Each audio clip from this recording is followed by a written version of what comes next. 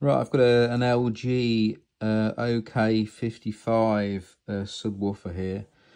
Basically, when you turn it on, it's showing emergency firmware update mode on the screen, and that's all it does. It doesn't do anything else. So let's open it up and see what we can see. So the way these come to bits is you take that out, unscrew that, take all this out, undo all those screws on the side. You've got two more screws on it on both sides, another on that side in that hole.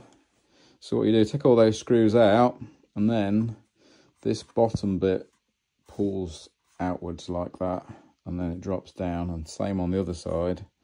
And then this bit should then pull out from the bottom or pull down, and then this top bit goes forward like that, and then on the front there's some clips that come off, and then the whole top should come off then. So these come off is you take these two screws there, and then you pull that back, and then it kind of lifts off from the bottom, and then it pulls down. Inside you've got that screw there, which then lifts this up, and then there's some clips under there you have to undo. That's your power supply board underneath there.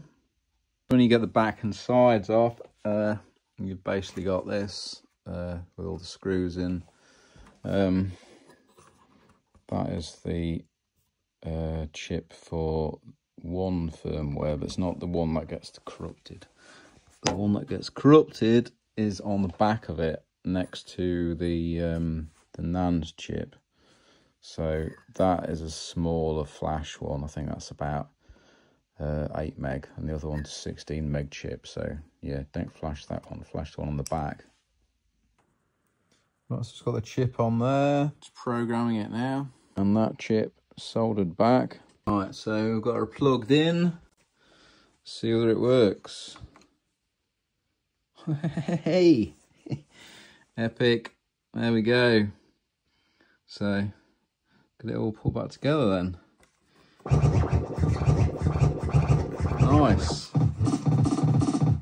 There we go. So yeah, that was just literally corrupted firmware.